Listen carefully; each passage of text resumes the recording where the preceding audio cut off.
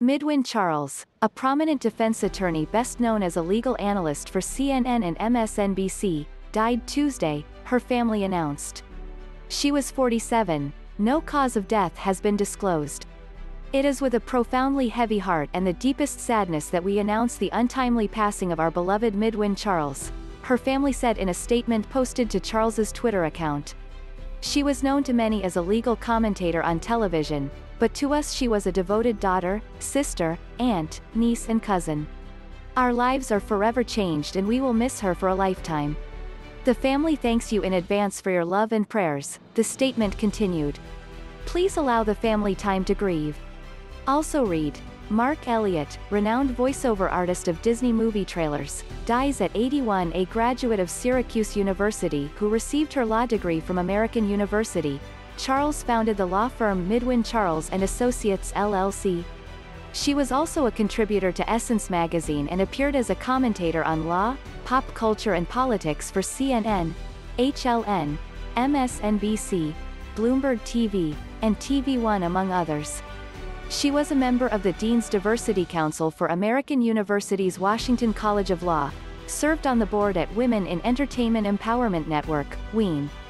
She served as a member of the Civil Rights Committee for the Association of the Bar of the City of New York, lectured at Syracuse University and wrote for HuffPost.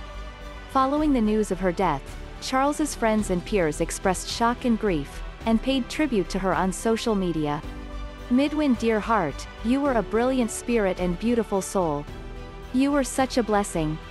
I'm just stunned, and have been since I learned of this today, MSNBC's Joy Reid said. Blessings to your mom and family.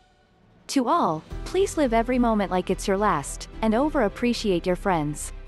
This is simply devastating. Midwin was such a wonderful, brilliant, kind, and beautiful soul. Our hearts are broken, activist and commentator Mark Lamont Hill said. Midwin was my friend. We worked together on In Session, Court TV. She was a brilliant, beautiful legal mind. I will miss her and am praying for her family and especially for her mother whom she adored and spoke of so often.